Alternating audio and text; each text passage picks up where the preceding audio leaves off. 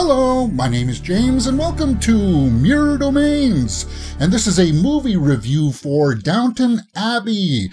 Now, I'm sure that a lot of you are fans of the series and we're looking forward to this movie, and a lot of the reviews out there are probably people who have seen the series and were anticipating this movie. But I want to give you a different perspective here.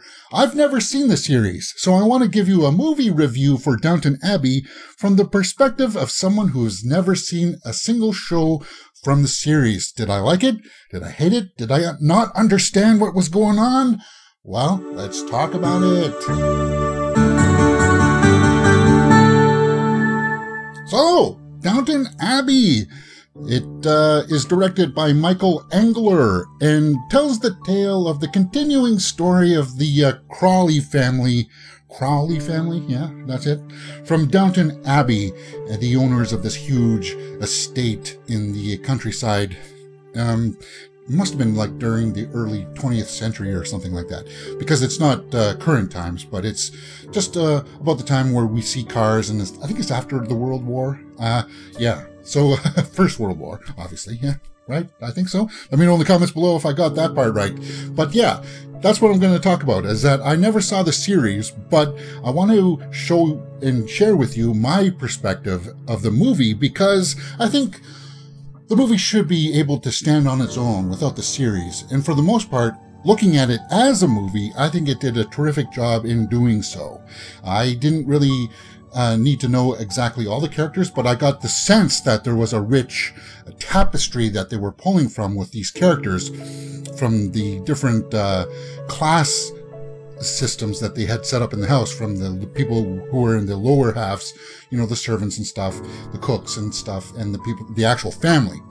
And of course, this movie revolves around the arrival of the king and queen to Downton Abbey to stay for a night, and how that kind of causes a bit of a kerfuffle. Well, how they planned and made that happen. And that was fascinating. Like that was kind of really interesting to watch. The movie moves pretty quickly for a movie that's just over 2 hours. Like, the pacing is fairly good. I never felt bored in it because the cinematography in it was fairly well done. Like, it's breathtaking. They did a really good job at photographing the rooms, the estate in the whole. You just got that whole feeling of being immersed in that world, and that was really cool. I like that. As far as the characters go, like the story, I thought it was well done.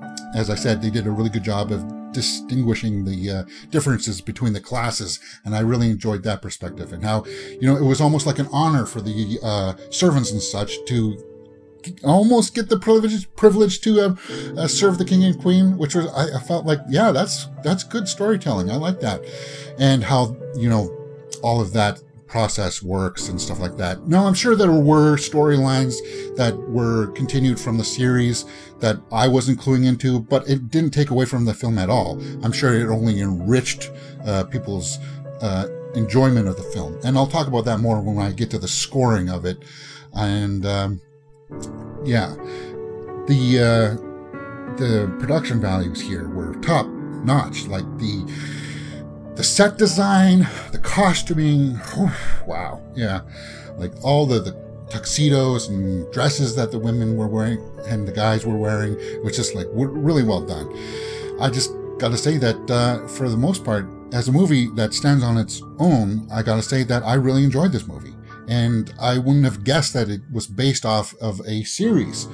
But knowing that it does make me kind of interested to go back and watch the series and to try to learn what happened in, you know, leading up to this, because it's kind of interesting to be almost at the end of this era of where these big houses, these big estates had like these big households that were maintaining it. And that was very fascinating. Now, this is not going to be for everybody, obviously. People who are not into this kind of a period piece may not be into this. But for the most part, the audience that I was in when I went to see this, there was a lot of laughter during it. And at the end, people clapped. So it was, I think, fairly well received. And I think this was kind of a good kind of swan song, the end, the capping of this story of Downton Abbey, because it doesn't really leave too much more to be explored after this. I just liked how it just kind of, it felt like it was wrapping things up at the end. And yeah, for that, I would have to give this movie a fairly high score. So let's talk about that score.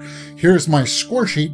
If you are curious about how this works, I'll leave some links up in the cards to explain every category. But for the acting, I gave a full 2 points. The directing, I gave 1.5. And the story, yeah, as I said, it unfolds very well with all these multiple threads. You get the butler's story, you get the cook's story, you get, you know, the family story, the cousin's story with Maggie Smith, and that's why one of the reasons why the acting gets a full 2 points. Like, there's just so many good performances as an ensemble. It totally works, and I liked it. I enjoyed that.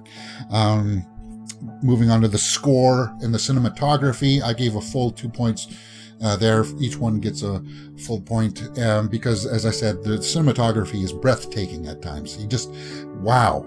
Yeah, it's a beautifully shot film, and the score just highlights and accents the emotions you're supposed to be feeling at certain times, and it's just really helps you get immersed in that world. It's just, yeah, it's a sight to behold. You will want to see this in the theater. It's worth the buzz that everybody's talking about. And moving on to the watchability factor. Okay, so this is where the movie could gain more points if you were a fan of the series, and if you were a fan of some of the story arcs getting closed off. You know, the story could get more points and the watchability factor could get more points. But for me, I would say, yeah, I'm going to say see it once. And you could probably see it again for just the sheer production value of seeing a good quality film. But I'm going to stay with a 1 on the watchability factor. That means you go out and you see it once for sure in the theater. And after that, it's just up to you if you want to see it again or if you want to own it on Blu-ray. And there you go. 8 out of 10 for Downton Abbey from somebody who's never seen a single episode of the series. I thought it was great. I thought it was fantastic. And I wouldn't be shocked if somewhere along the lines this gets nominated for some awards in either the technical aspects, maybe even in the acting. It was just really well done. That's it. YouTube is recommending a video for you to watch right there, and you can see my latest one just right up here. My name is James, and you're watching Weird Domains. If you've liked what you've seen, please hit that thumbs up button and subscribe.